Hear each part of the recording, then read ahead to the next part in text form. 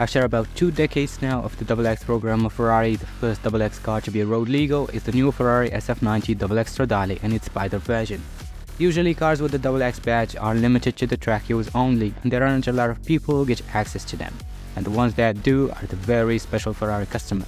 In this program, these customers get access to 6 annual exclusive track days organized by Ferrari across the world, where they are allowed to push their cars to the limits. Now, this program is not just about offering a special driving experience to those people, but to also improve and develop new technologies for Ferrari cars in general, and the SF90 XX Stradale benefits from that and takes it to the road.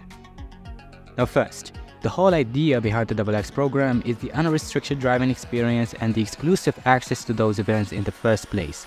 The SF90 XX Stradale doesn't seem to have access to those events because of how many cars are going to be made, 799 coupes and 599 spyders. And in terms of the weight, compared to all the XX cars, this car is much heavier, 1560 kilograms compared to, let's say, the FXXK Evo that weighs 1075 kilograms dry. The weight difference is significant.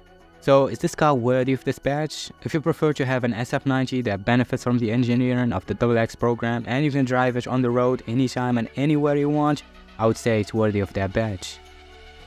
Now, the SF90 Stradale is already an impressive car. It's a hybrid monster, has a V8 and 3 electric motors. 2 of them are located on the front axle and 1 between the engine and the gearbox. This configuration produces almost 1000 horsepower. In the SF90 XX Stradale, they increased the power to 1015 horsepower by polishing the inlets and exhaust ducts and improving the compression ratio with new pistons and specific machining of the combustion chamber, in addition to shaving off 3.5 kilograms by removing the secondary air system. Now, that power is not enough to make this car much different from the SF90. There is also improvement to the exhaust sound.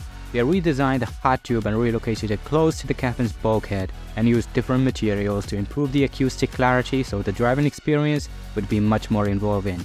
Now, all of this is not the center point of focus of the SF90 XX Stradale. It's all about the aerodynamics. From the first glance, you can tell this thing is going to be a downforce monster.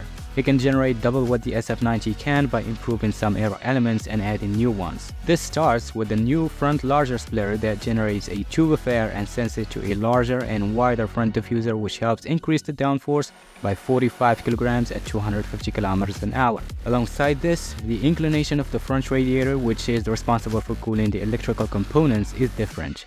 This helps channel the hot air more efficiently over the bonnet, which gets extracted by 2 S-ducts. And this, combined with the new louvers on the front wheel arches, can generate an overall 325 kilograms of front downforce at top speed. To balance this front pressure, the signature element in the rear takes care of that.